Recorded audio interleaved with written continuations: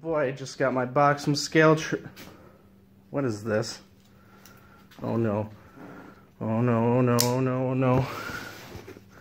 Oh god, I hope it's not what I think it is. Oh no.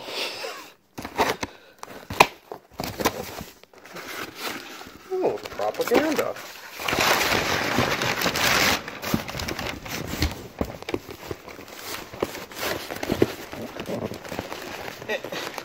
God, perfectly sized box. I can't get this thing out of here. Oh, okay. Whew. All right. And just to double check. Okay. All right. It's all good. Hello everyone. Here's a new review. Today I bring to you the Scale Trains EMD 40-2. The future of the EMD SD40-2 family in HO scale is here, and its calling card says Scale Trains. Now before I feed too much into the hype, I just want to let you all know that I've personally been pretty excited for this model to come out, so it's here, and here's a comparative review. Out of the box, the Scale Trains SD40-2 looks excellent. My examples of the models exhibiting crisp lines, finely printed warning decals, and even down to the ownership plate found on the rear flanks of the sills. However, not everything is peachy and ready to go. I found on one of my models some excess CA visible on the walkways, and on both examples, the handrails having a bit of flash and vertical railings not being quite vertical.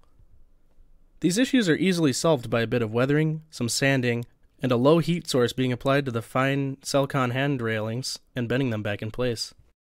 Other details found on both of my models are prototype matched beacon types and in locations, an actually dimensionally accurate Leslie RS3K rather than it being an RS3L, lift rings, sectional walkway tread and grabs, crisp details on the hood with great relief like latches, hinges, and non-functional walkway lights. These even have the small welds lengthways between the sill and blower ducting on the fireman's side, a detail found only in brass.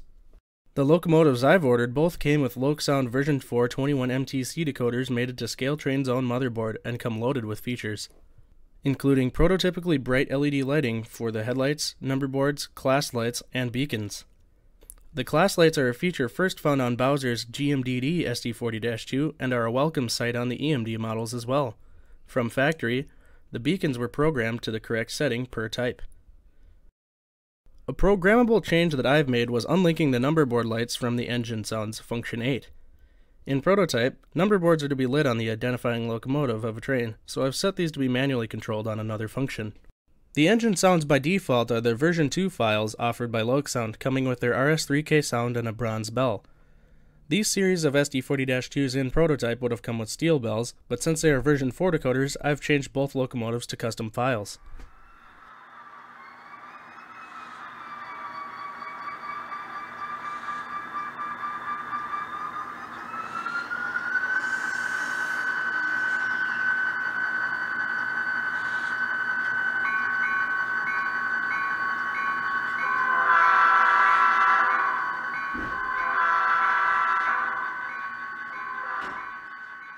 The Scale Trains SD40-2s are absolute brutes. My pair pulled the Schoen 53-car train around the North Metro Model Railroad Club's layout at ease on their own.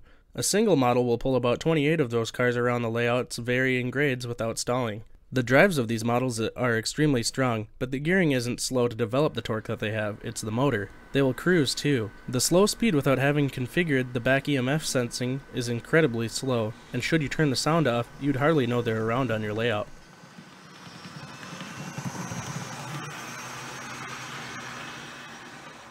A comparison to Atheron's newest RTR run of the BN SD40-2 isn't exactly fair to Atheron, but it's all I really have on hand, as I never purchased the Intermountain models due to their weight issues. The Scale Trains model overall is more refined, showing underframe detail only seen on modeler super detailed models such as traction motor leads, air piping, and drain valves, and even the sander lines. The rooftop mounted fans are scaled better, and the fact that it has LEDs is almost enough of a reason to purchase the Scale Trains over an RTR alone. When stacked against an Overland SD40-2, it stands its ground well. The brass has some things like the truck relief and lack of visible pickup wipers, but overall the Scaletrains model has better relief on the hood details, fans, and actually has more underframe wiring and details than my brass model. In conclusion, overall I would highly recommend purchasing the newest entry to the abundant SD40-2 market. It's the best you'll ever find for BN, and I can only hope that they make more BN runs in the future, diversifying the fleets with more non-ditch light, strobe light equipped, or white face models. Thanks for watching.